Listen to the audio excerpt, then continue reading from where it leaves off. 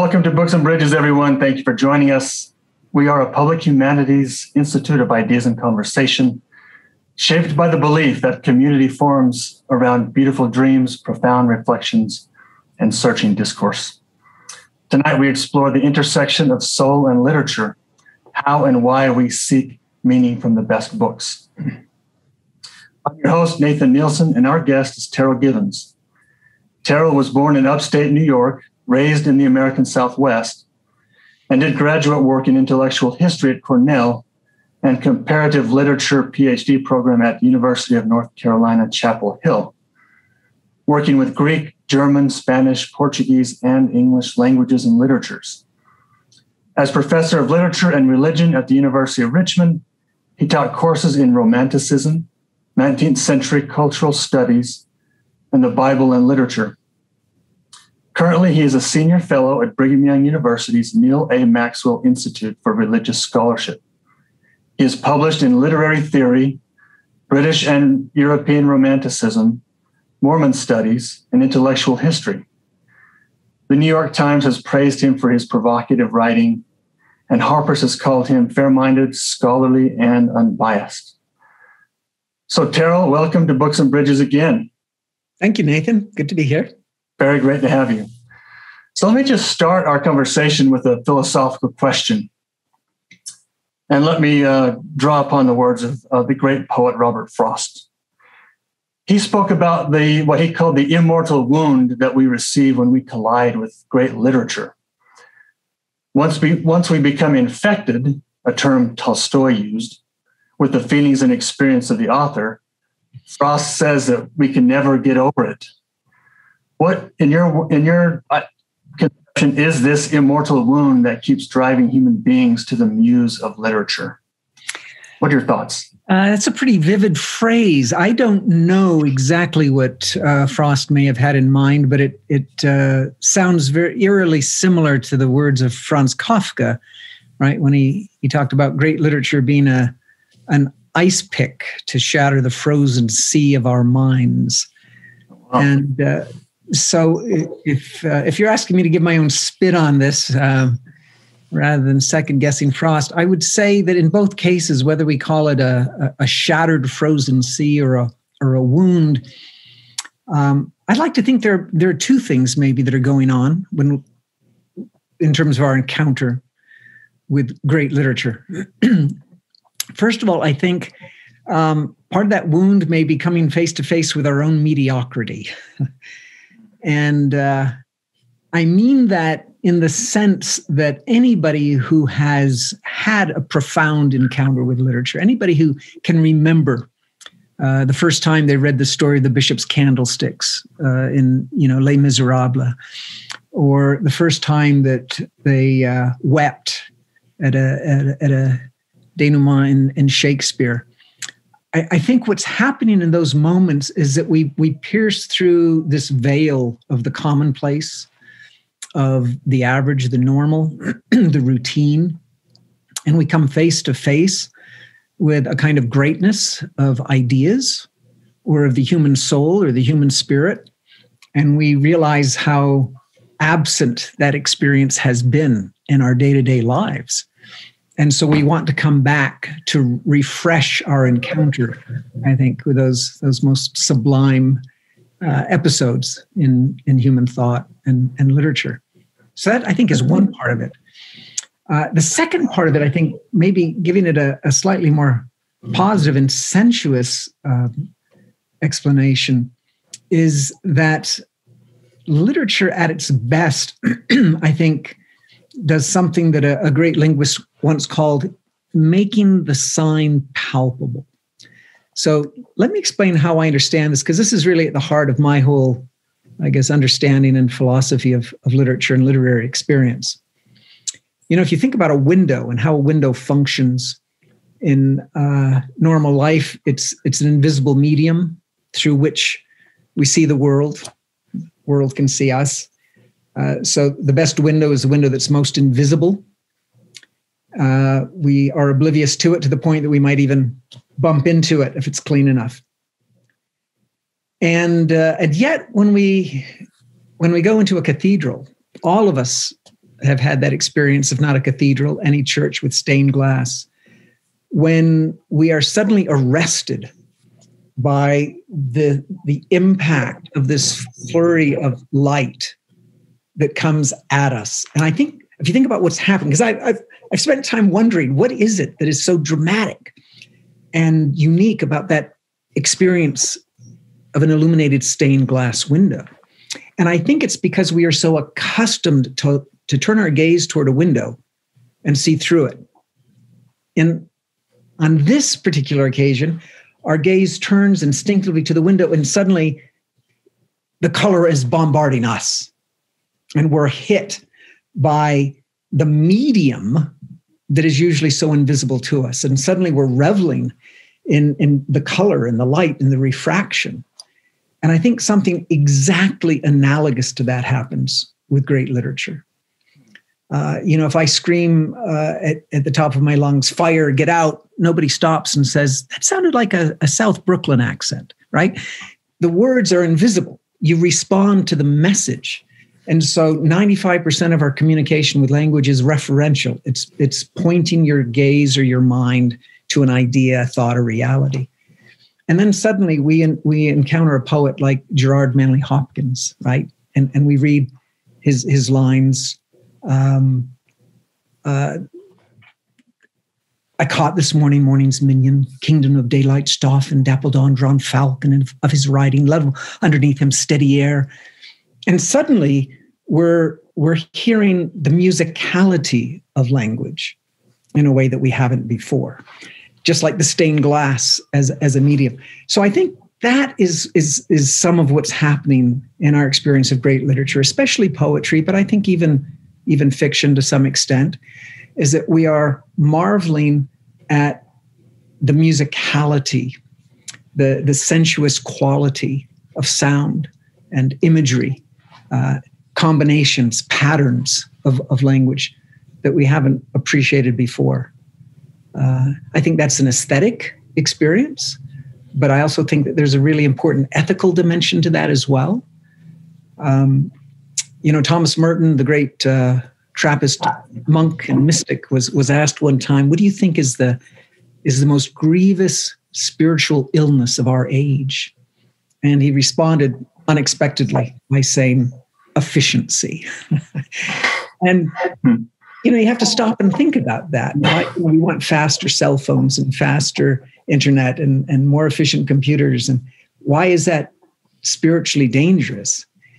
And I take him to be saying, because we're in such a hurry to get from A to B that we're not stopping to ask whether B is a destination worth arriving at.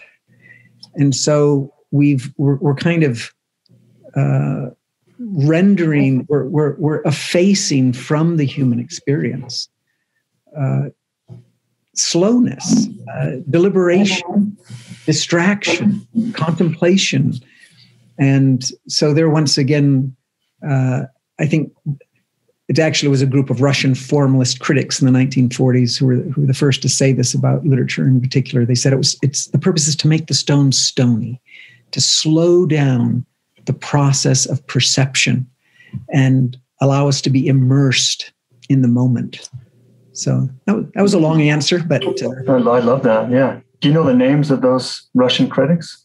Well, the principal one was Viktor Shklovsky, and you can still find some of his essays. His greatest essay was called Art as Technique, and it comes 1920s to 1940s is when most of them wrote. The Romantics, the poets that I spent my life teaching and writing about, arrived at that idea earlier. They just didn't articulate it, I think, quite as concretely and precisely. But if you think about the poet Shelley, right, there's this great moment in the early 1800s, right? The Industrial Revolution is underway, technology is advancing, business and commerce are on everyone's minds, and Thomas Love Peacock writes this criticism of poetry. Effectively, what he says is, who has time for that kind of indulgence anymore? Mm-hmm. And so Percy Shelley takes it upon himself to answer that criticism.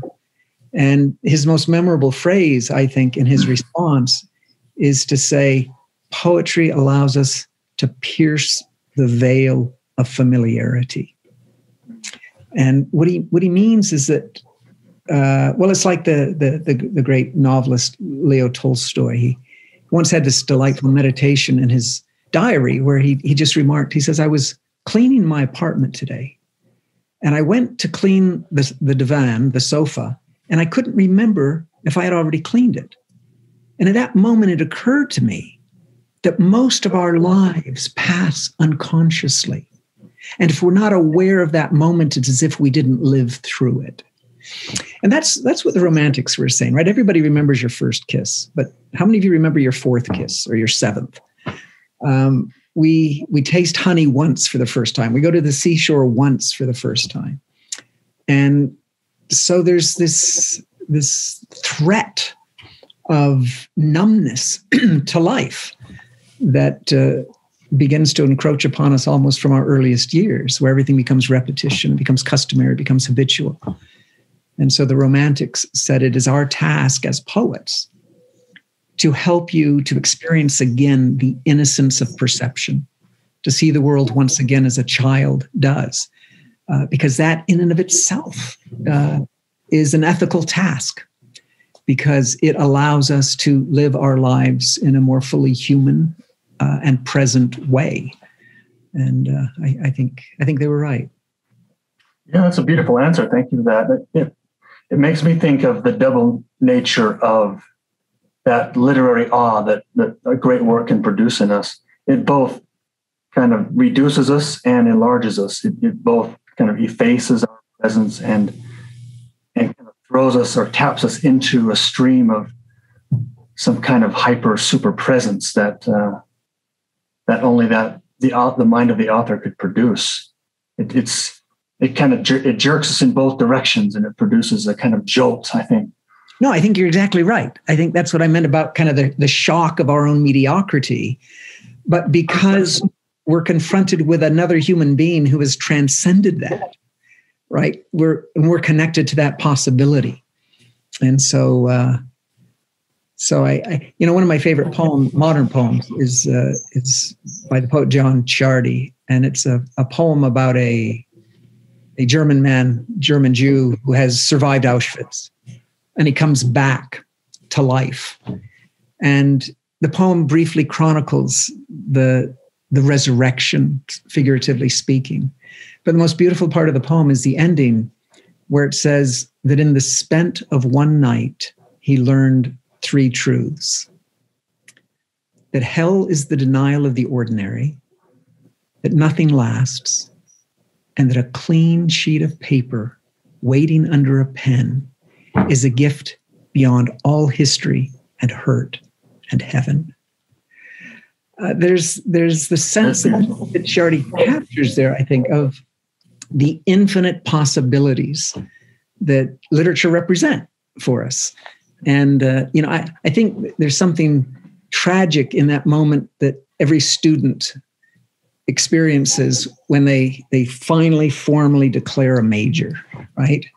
And there's something exciting, rich potential about that, but it also means that suddenly their life has funneled into this narrow stream that more or less their immediate future will fall into.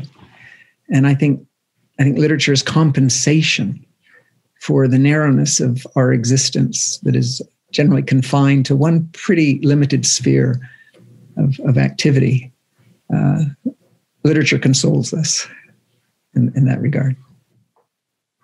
Well, most people don't know that you were actually a professor of literature for over 20 years. Most people are probably familiar with your prolific writing and your work in intellectual history, religious history, Latter-day Saint history, and doctrinal kind of exposition. But you are, at your core, you seem to me like a person of literary bent, and you taught for over 20 years. What are some of the courses and moments in teaching that you cherish the most? Well, I was hired at the University of Richmond way back in the late 80s to teach Romanticism. And so I taught an array of courses over the years, but that was always my favorite. It was my favorite course because my first love has always really been intellectual history, hence doing all the coursework in that program at Cornell. And literature for me had a twofold kind of way of satisfying my intellectual hunger and appetite. And one is that literature, I think, is one of the most powerful and effective vehicles through which to understand the history of ideas. All ideas, but theological ideas in particular, right? More people are exposed to religious thought through the poetry and literature they've read than through any theological treatises they've read. And Romanticism in particular represented, I think most intellectual historians would say Romanticism was the birth of the modern. It's that moment when we transition fully into a modern sensibility and a modern consciousness, both in political thought, in philosophy, in aesthetics, even in the sciences, where we kind of leave behind a 18th century preoccupation with chemistry and structures to 19th century interests in powers and dynamisms and forces. So I love the Romantics. And here's what I liked the most about Romanticism, and this is why Romanticism for me was a natural segue into religious studies. Right? Romanticism is a period, generally speaking, we're talking about the era from 1775 to 1830, give or take. And of course, this is the eve of the Enlightenment. So the Western world has undergone this massive paradigm shift where there's a sense that intellect and rationality may not be the most accurate way of fully expressing the human self. And so the Romantics are looking for a fuller and ampler way of expressing the human self. At the same time, the Enlightenment represents the first devastating onslaught against religion, against religious thought. And so part of what's happening in the early 19th century, among all the great thinkers and creative artists of the era, is they're all asking a similar question in one way or another, which is, what happens in the aftermath of the death of God or the death of religion? And whether they're believers or atheists, secularists, or devout, they're all recognizing that religion will never again be taken for granted. Belief will never again be taken. It's the birth of the secular age, as Charles Taylor calls it. And so the English Romantics in particular, the ones that I studied and taught most often, Shelley, Byron, Keats, the question they're asking is, how do we find a life of human meaning independently of our reliance upon God? And I think that's a profound question, even for a believer to ask. Are my values, is my sense of meaning and purpose utterly dependent on a set of creedal statements? Or is there something independent of belief in the divine that can ground a life of meaning and value? So that's a question that I think I'm still asking, and many people are. Do you think literature sometimes does the work that institutional religion can't quite do? Yeah, I think it does the work much better than most institutional religion historically has done, because it exists in that realm of absolute infinite possibilities, right? In some ways, in the sense that I just quoted the Chiardi poem, but also in the sense that why are we no longer enmeshed in the Baroque? Why aren't our painters still painting in the Renaissance style? And it's because every age has to find a new and fresh mode of expression, because yesterday's art is stale already. And so there's this kind of impetus behind the history of art, the history of literature, that is always pushing the boundaries, always looking and asking for new modes of expression, new questions to ask and be answered. So So yeah, literature is naturally suited to the task of asking the hardest questions and asking them in new and fresh ways. Yeah, it's almost like literature has its own kind of purview. It's like some kind of force that's kind of situated between these behemoths of, maybe politics, ideology, science, religion, and it has its kind of own spontaneity that seems to kind of find its way through all those kinds of domains, but it also has its own kind of kingdom. Yeah, that's precisely right. But that recognition, that sense that you're describing, what you're really talking about is the aesthetic as a distinct ontology. The aesthetic is a distinct realm. And we take it for granted that people have always thought of art in the same way that we moderns do. But that actually is not at all the case, right? Until the late 1700s, if you had asked a typical thoughtful individual, what is art? They would have said, well, art is imitation. That's what art does. Art imitates, right? It imitates reality or nature or the truth or some absolute ideal. And it isn't until we get to the late 18th century that there's this dawning recognition that, no, actually art is constituting something that is its own thing.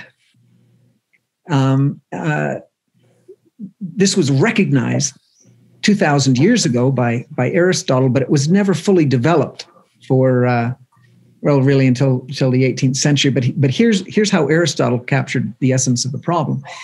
If I were walking from Sparta to Athens and I passed the scene of a battle, there would be decaying corpses and the smell of putrefaction and right, all kinds of things that are distasteful and disgusting. And after I finished vomiting, I would finish my way to my destination. And once I get there, if entering the foyer, I were to see a painting called The Battle of Thermopylae, right? My reaction would be to say, oh, that's beautiful. Who rendered that? Look at the shading, look at the color, look at the contrast. And so Aristotle recognized, right, 300 years before Christ, that we're not judging art, we're not responding to art, we're not experiencing art in the same way that we've experienced the real world. And so it was left to the 18th, 19th centuries to develop a whole kind of science of aesthetics where they begin to ferret out, what is it that we're responding to? What is it that is the source of satisfaction and pleasure? And how do we cultivate that aspect of art, which is its own unique thing, as you said? Well, how has your experience been as a reader of literature, a lifelong reader and enjoyer of literature, as opposed to a professor of literature who studies it in a more systematic way? How has that worked in terms of your furthering your appreciation of literature? Those two. Yeah, well, that's a good question. Wordsworth wrote a poem in the 19th century in which he said, "We murder to dissect," right? So there's always been this kind of tension in between a kind of ignorance is bliss apprehension of the world and a kind of studied clinical analytical approach that seems to strip life of all of its magic and mystery, right? I think that's a myth. I think that's a sentimental myth. And so I would hope and I believe that my study of literature enhanced my ability to recognize what is going on, what complex patterns of meaning, what complex motivations are behind the work, what kinds of resonances does it have with other literature. And I think that's an especially important dimension of literature. I was fond of saying to my students, literature isn't ever talking to you as a reader. It's always talking to other texts. So there's this great conversation that's been going on for 2,000 years where one text will engage with another. Shakespeare is imbibing and responding to, right, all of the texts that had been written before. And what that means is that we have to become fluent in the language of literature. And one reason why it's so difficult, I think, for the average person to pick up a Shakespeare or a Mary Oliver and enjoy it as fully as they might is because if you're not conversant with that dialogue that was going on in the preceding generations, it's like listening to just one part of a two-way phone conversation. And so I think the more deeply immersed in the study of literature one is, generally, the more one is likely to enjoy and relish the experience. That seems to, in fact, be the case as a practical matter, because most people today don't walk into bookstores or go to Amazon.com and order the plays of Shakespeare just to read them for fun, or pick up volumes of poetry just to read them for fun. So in the experience and mind of most people today, I think literature is a chore. It's hard. It's a foreign language. Yeah, I think the irony there is that, in today's technological age of information overload, we have pretty much all of the literary references available to us. And you would think that would only enrich our, appreciation of literature. But do you think that it actually impairs literature, this information overload, or does it enrich it? Is literature waning, do you think? Yeah, I don't know. I mean, I think ideally there's a balance that has to be struck between the cliched and the trivial on the one hand and the ponderous and impenetrable on the other, right? I think I'm an anti-modern, okay, I'm old school. I read very little that was written after 1830 because in my mind, most modern poetry and fiction is self-indulgent and self-important. There's some wonderful, rare exceptions to that.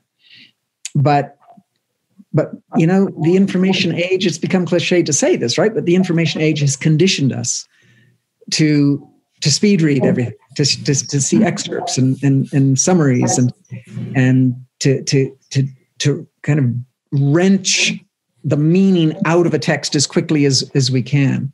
So the art of reading itself is what's really imperiled and what is at stake. And I don't know how we're going to recuperate that lost art and that lost interest, but it's a cause of sadness and concern to me. I remember once a particularly moving class unfolded as I was teaching what I think is one of the greatest and most troubling texts in Western literature. It's called Manfred. It's a kind of a Faustian story written by Lord Byron. And I get pretty intense when I'm teaching this because I think it's asking some of the very, very hardest questions of believers in particular, and leaves one almost despairing and unsettled by the end, rather like the brother Karamazov can do. And as I finished this grand finale, the bell rings, the students got up to leave. And I remember this one student just sat there frozen in her seat. And she looked around and she said, how can they just get up and leave as if nothing happened? And to me, that was a great, great moment in my teaching experience, where she sensed that there was something so important that had unfolded in that text that one couldn't be unchanged. And she said to me then, she looked almost with this frightened, hopeless despair. What am I supposed to do with this? And I remember all I could say was, you're to be more reflective. And then she left. But I think that's what great literature will do for us if we let it. It will allow us to be more reflective. But that's not an activity most of us spend much time on today. It is a very modern response to ask, what am I supposed to do with this? Or what is the moral, Yeah. What can I take away? What's the takeaway, the deliverable or something like that from it? Yeah, literature doesn't have deliverables necessarily, right? Well, it can. And I think that's kind of the problem with the way it's been taught for so long in our public education system, right? Is students have been conditioned to think that every text has a secret code, right? So you read your Shakespeare, you come to class, and the teacher says, okay, what was the main point? And so we're accustomed to boiling it down to its meaning. And of course, the truth of the matter is that if we could paraphrase it, then we would just publish the paraphrase and we wouldn't need the original. Literature is a hard thing to teach because it's about immersing ourselves in an experience. It's not about extracting content. And there's no other discipline, right, in the educational system where the whole focus is on immersing ourselves in a particular kind of experience. And yet going further, investing more in it than to just say, oh, well, this is what it meant to me and this was my reaction, and reducing it to utter subjectivism, because it's not about that either. At least I don't think it should be. I'm of the old school that believes there is such a thing as great art, and there are great ideas, and they do deserve to be preserved and transmitted and become a part of our cultural vocabulary and inheritance. Did you see when you taught literature, did you see or experience pressure to kind of to press literature into the service of ideology or politics or some kind of fashionable thought? Absolutely. And of course, there are, I said I was hired to teach Romanticism at the University of Richmond. That's mostly true. I was hired to teach two subjects. I was hired to teach Romanticism, and I was hired to teach literary theory. So this is the late 80s, early 90s. It's the heyday of this kind of English department mania for post-structuralism, postmodernism, feminisms, and deconstructionisms, and semiotics,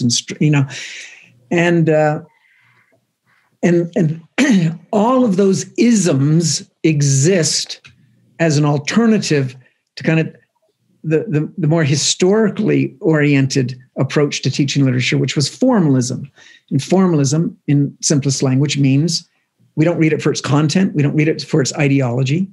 We read it in the same way that we look at a work of art in a museum, to be enriched by the articulation, the beauty.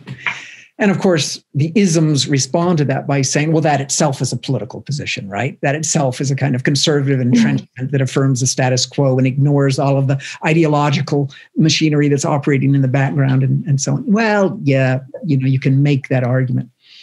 But the simple fact of the matter is that there's a certain integrity that things possess. And what I mean by that is we can wear a watch because it flaunts our wealth, right? But the purpose of the watch is to keep time. And so there's a kind of respect that we accord to an object if we recognize for what purpose it was created and what purpose it best serves.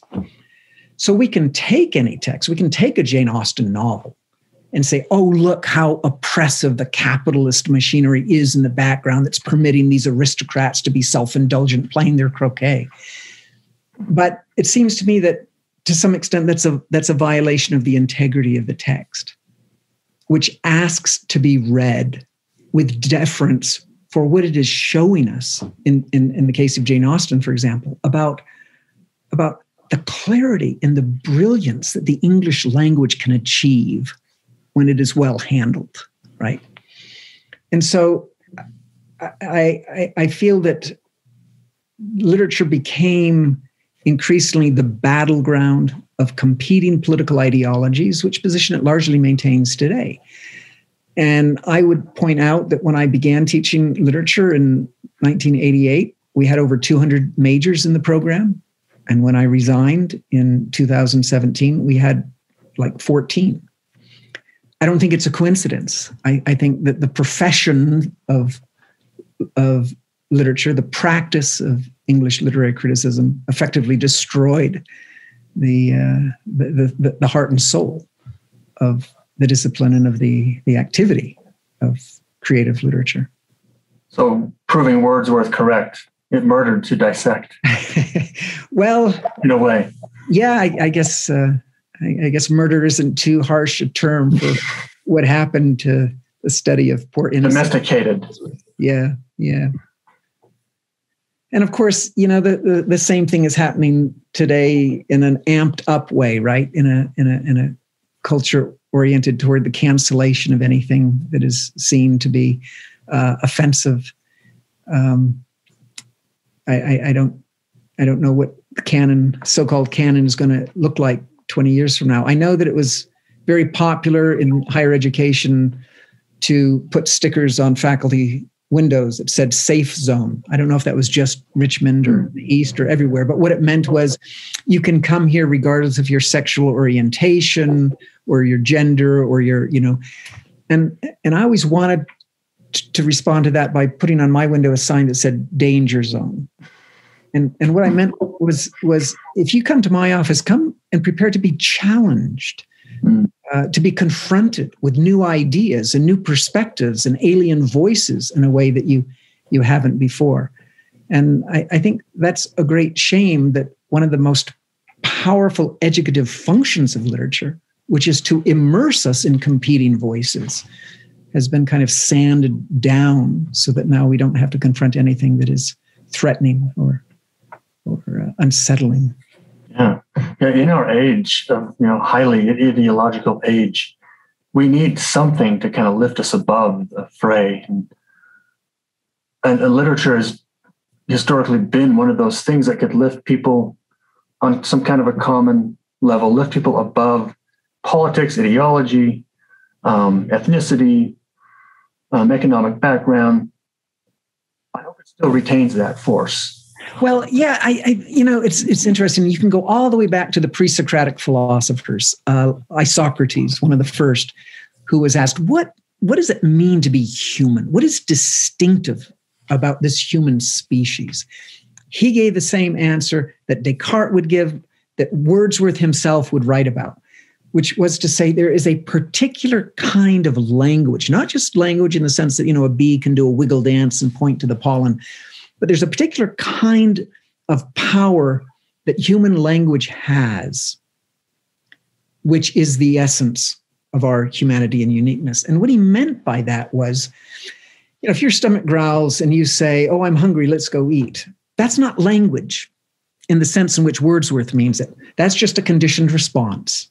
It's just like, the plant turning toward the sun. Your stomach growls, you react to the hunger. But poetry is not a conditioned response. Poetry operates in the realm of the most pure freedom that the human soul can experience. Because only in poetry, only in fiction, do we image forth a reality that is that strives to be independent of immediate pressures, immediate political concerns, immediate stimuli or preoccupations. At its best, that's what literature does. So that can sound idealistic and self-indulgent, but I think that's the magic and the power and the beauty of literature, is that it can elevate us above the immediacy of our concerns and connect us to ideas and truths that are timeless. Yeah, what is going on with fiction? It's this strange thing that we lift above ourselves, and it's supposed to kind of reflect reality. It's like a mirror of sorts that we look at. We kind of have to detach it from ourselves, look at it, and it reflects back on ourselves. And so we can see under our nose more clearly. It's an interesting thing. It is an interesting thing. It's a weird thing. And, I taught for 30 years and I never got to the bottom of this weirdness. And here's what I mean about the weirdness, right? Is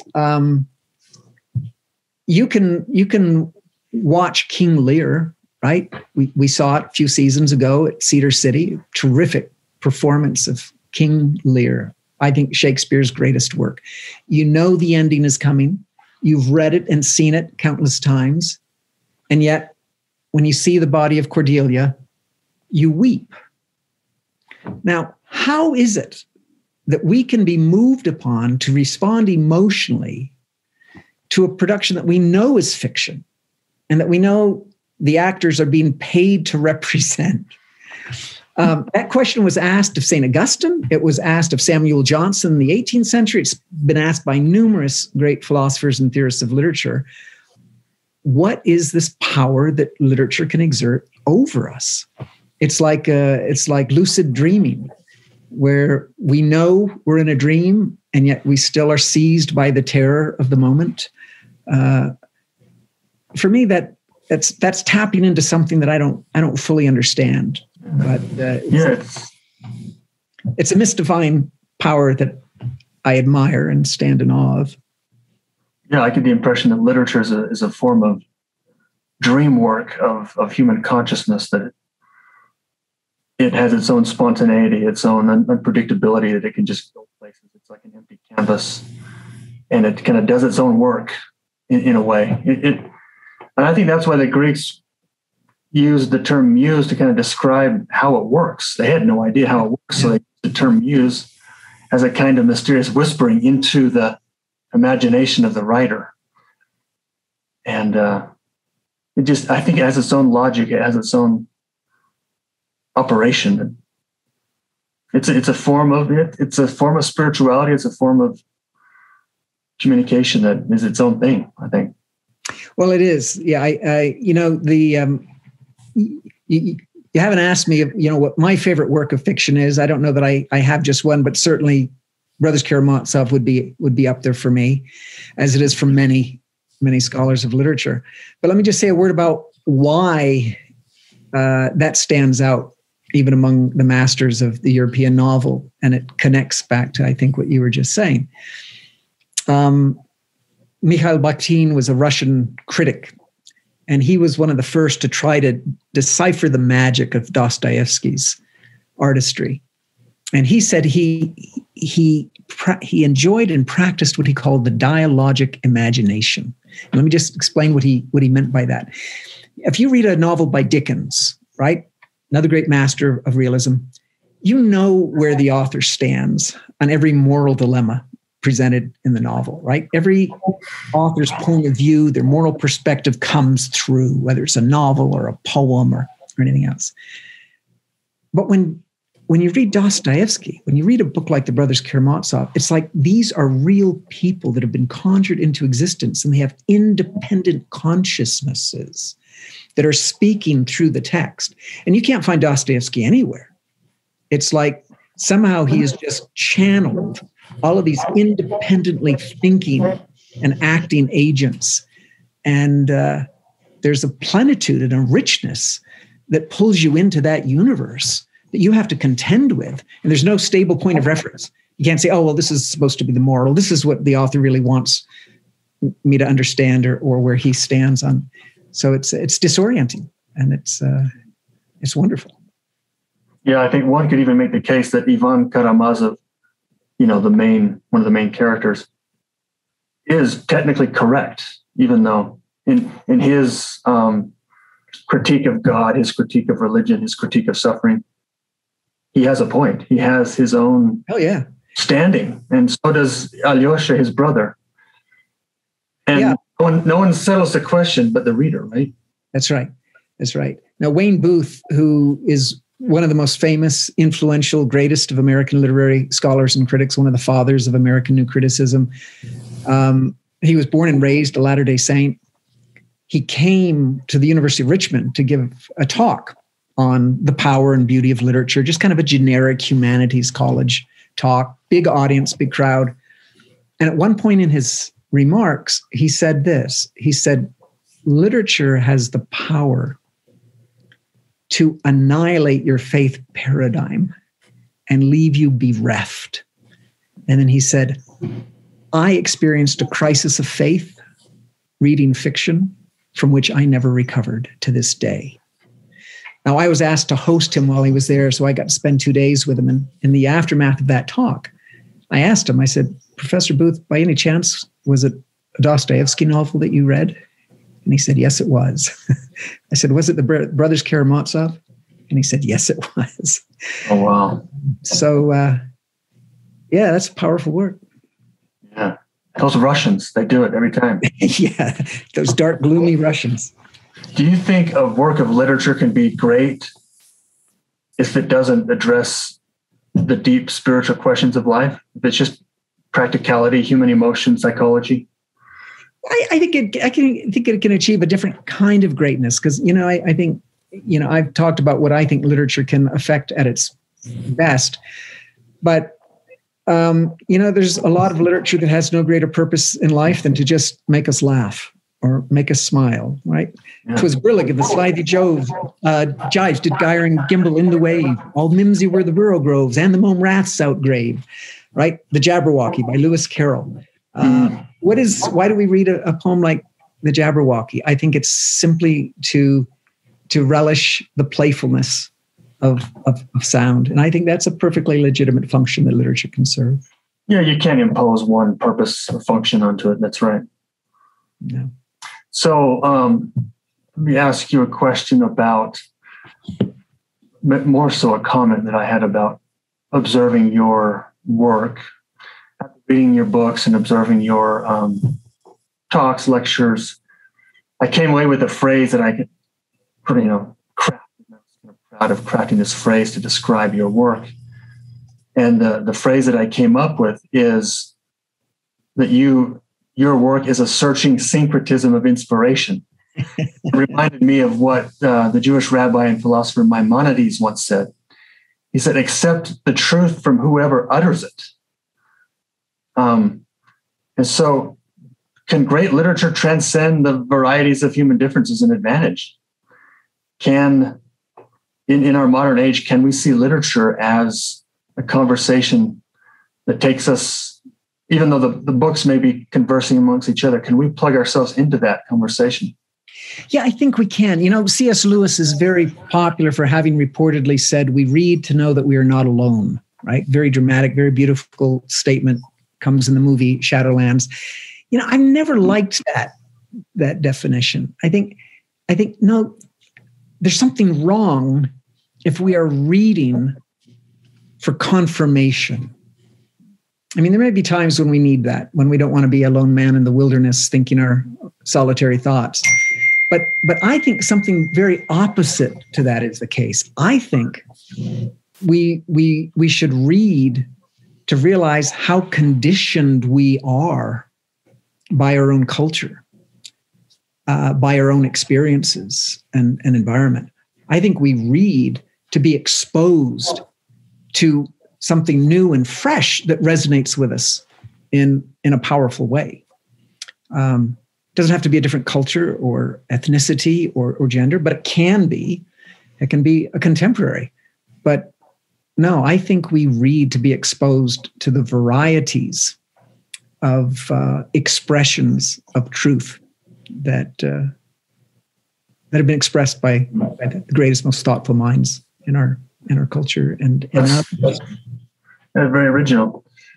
It reminds me of what you said last year in your lecture that, if you ever find yourself wandering or roaming or just kind of lost in your purpose of life, the one thing you should do is find a poet to give you some inspiration or guidance. Yeah. You through the mundane. Yeah. Recommend any to the listeners? Yeah. I have 2 or 3 poets that I turn to in particular when I feel that I just want some kind of spiritual nourishment and solidarity. First and favorite would be George Herbert. Wrote a collection called The Temple. But read his The Pulley, one of his most magnificent expressions. Another favorite of Herbert's for me is prayer. And what I love about his poem Prayer is not its religious content, but it's that in this poem he exemplifies in its most condensed form what great poetry does, right? His poem on prayer is just a 14-line series of metaphors. For example, he starts by saying prayer, the church's banquet, angel's age, God's breath in man, returning to his birth, the soul in paraphrase, the heart in pilgrimage, reversed thunder. And at that point, I'm already blown away because I'm thinking every single one of those metaphors gives me this completely new way to think about prayer. Reversed thunder. What an image. The soul in paraphrase. So he's a poet that I read both for his devotional intensity, but also just for the magnificence of the freshness of perspectives he brings to the table. And then Gerard Manley Hopkins would probably be my second choice. He's a Victorian poet who, rather like Jane Austen, but in a different way, is simply expanding our conception of what the English language is capable of doing. And he just stuns and surprises us by his dexterity with the language, but it's always filled with a profound spiritual pathos as well. Great, thanks. Well, I want to open this up to our viewers. Feel free to ask a question submitted by the Q&A if you have one. There's a lot to think about and talk about from this discussion. And, as we wait for questions to come in, I also remember something you said. This is probably maybe 10 years ago. You said this in some talk, that you think that the existentialists had it right, that ultimately we are the ones who choose what we want to be, who we want to be, and we are fully accountable for that. And yeah, well, I'm glad you make that comment / question. So let me share with you what I think is, in my experience, the most profound sentence I've ever read in a work of literature. So it's by Shelley, and it's in his drama called Prometheus Unbound. And in this work, he is asking the question I referred to earlier. Effectively, he's asking, if we take a universe and rip out of it any transcendent value, any ultimate good, any God, any stable truth that is enduring, what then? What next? Where do we go? And so in his treatment of this, he depicts the Christ crucified, and then shows that in the aftermath of Christianity's birth, the world goes to hell in a handbasket. Nobody believes in the Christ. His work turns out to have been futile. And these tormentors point that out to this heroic figure, Prometheus. And they say, what do you have to say now that we have shown that even the most sublime gesture of human goodness was futile? And Prometheus responds with this line. He says, your words are like a winged snake, and yet I pity those they torture not. And you have to think for a minute. Now, wait, what's just happened here? And at that point, these monstrous furies just flee the scene. They realize they've been defeated. What Prometheus is saying is that even if we all learned that tomorrow morning the universe is going to blow up and God with it, would that mean that the powers of nihilism triumph? And Shelley's answer is not if I'm here to weep that is happening. Because suddenly what has happened is in the midst of this vacuum, a human value, compassion, has reasserted itself into the void. And that can be the foundation of a whole new structure of beauty and meaning. So that's the kind of existentialism I'm talking about, where we realize that the power is in ourselves to found systems of value and meaning and affirmative, beautiful feelings and emotions that aren't dependent on anything outside of themselves. So I don't think that's I don't think that depends on whether you're, as I said, a theist or an atheist. There's a power and a beauty and a capacity in human freedom that I think Shelley discovered that is magnificent. Do you see echoes of that in the Grand Inquisitor chapter of the Brothers Karamazov? Exactly. That's exactly what happens in the Grand Inquisitor. Absolutely. Yeah. Good connection. At that moment, Alyosha has been convinced by Yvonne that there is no God or his plan is not worth embracing. He's admitted defeat. And just on the moment of triumph, as Yvonne thinks, right, Yvonne the nihilist has won, then Alyosha kisses Yvonne. And suddenly this gesture of love flowers out of the void. And we have meaning and value again. Yeah. Yeah. And what is that line in that chapter about the price of our conscience is never, basically we should never sacrifice our conscience for that's the subsequent chapter. That's the Grand Inquisitor chapter after the Mutiny chapter. Mutiny, yeah. And what Yvonne is saying there is that man has no greater desire than to entrust his conscience to another. It's one of those brilliant insights about the danger and the problems of institutional religion. That if we think the function of religion is to make our moral choices for us, then we have abdicated our conscience in a horrific way. Do you think literature does represent that